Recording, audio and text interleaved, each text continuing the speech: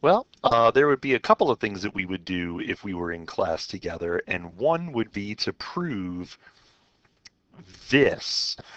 This is side angle side similarity. So we're going to assume that triangle ABC and triangle DEF are two triangles such that angle CAB is congruent to angle FDE, and AB is to AC as DE is to DF, then triangle ABC is similar to triangle DEF. This is side angle side similarity because these two sides are proportional to these two sides, and the angle between them are congruent. So let's go prove it. Here's what we're going to do. DE has some length. We're going to, by the ruler postulate, find a point B prime. We're going to find a point B prime such that DE is congruent to AB. AB prime. So choose B prime on ray AB such that DE is equal to AB prime. We have assumed all of this, and we've assumed that AB is greater than DE without loss of generality. Now, we construct L through B prime parallel to BC. We can do that.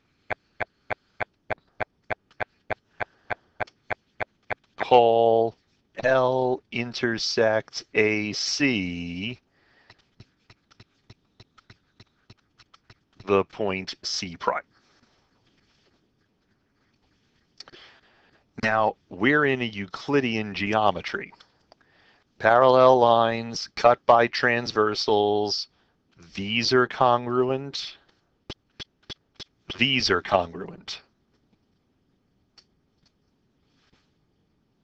Right? Right. So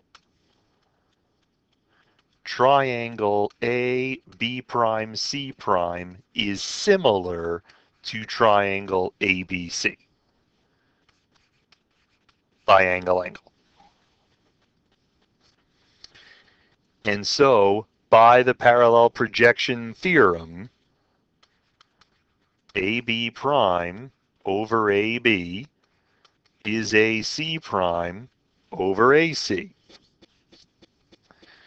which means with a little bit of algebra, AB is to AC as AB prime is to AC prime. But we were given that AB over AC is DE over DF.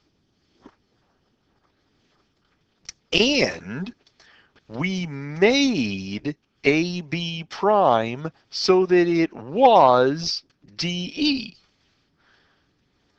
And what does that mean?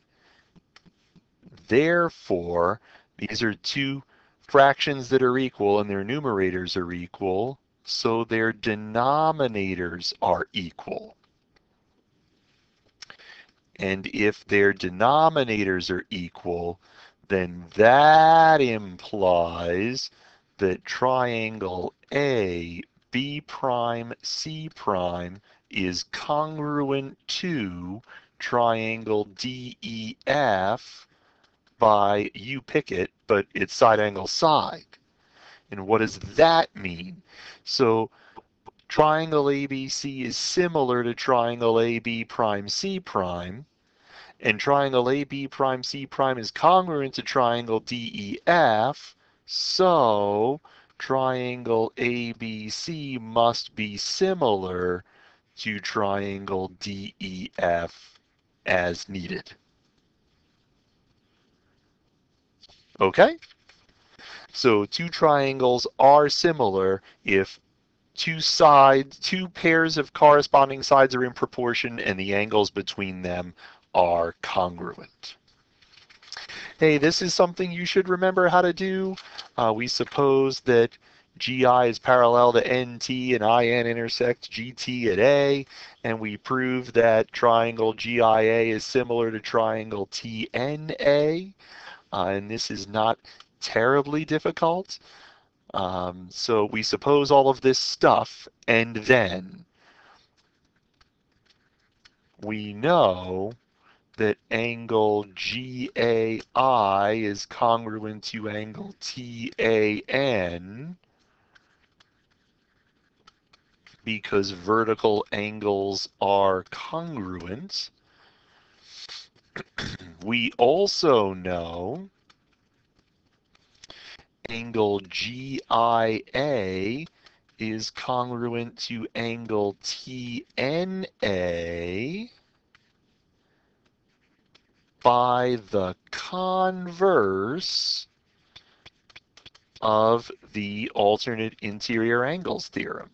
Why? GI and NT are parallel lines cut by a transversal.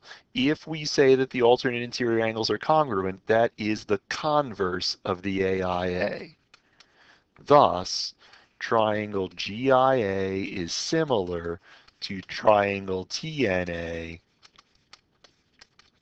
by angle-angle similarity.